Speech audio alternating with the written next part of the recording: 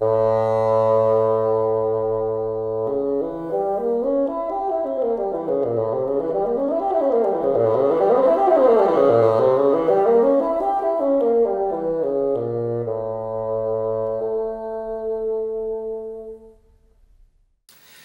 this is Terry Ewell.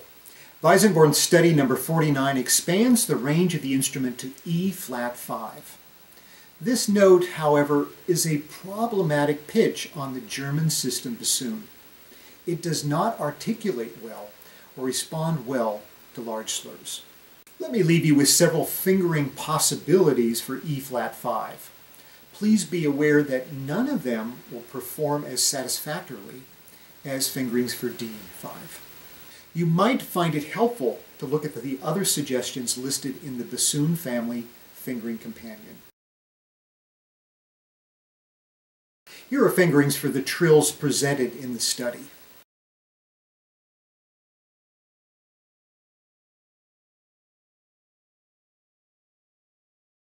I perform the mordents in line 5 with these fingerings. Most performers find it helpful to use a reed adjusted for the high register to effectively perform this and the next study. My videos on reed finishing, BDP numbers 86 to 91, present my concepts and suggestions for adjusting bassoon reeds. I encourage you to study them carefully, and the companion article, A Pedagogy for Finishing Reeds for the German System, Heckel System Bassoon. A link to the revised paper is available here. Smaller reeds favor higher pitches. This is why an oboe reed is smaller than a bassoon reed, for instance. Creating a smaller bassoon reed will aid the higher notes. You can shorten the blade by cutting the tip.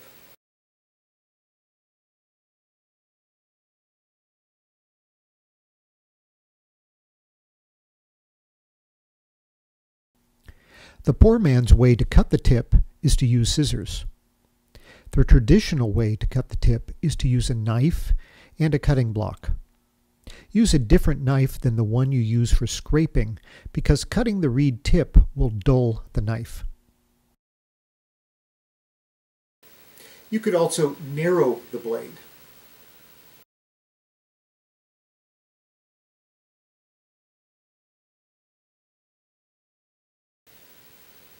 Also, a narrow throat helps the high register. In addition, rounding the first and second wires provides more tension in the blade and aids with the higher harmonics and the higher notes on the instrument. A high note reed also features a greater heart to wings ratio and a greater spine to rail ratio. Concepts of these ratios are detailed in my paper. Depending on the style of your normal bassoon reed, you may not need to make all of the adjustments given above. Just 2 adjustments may be all that is required for you.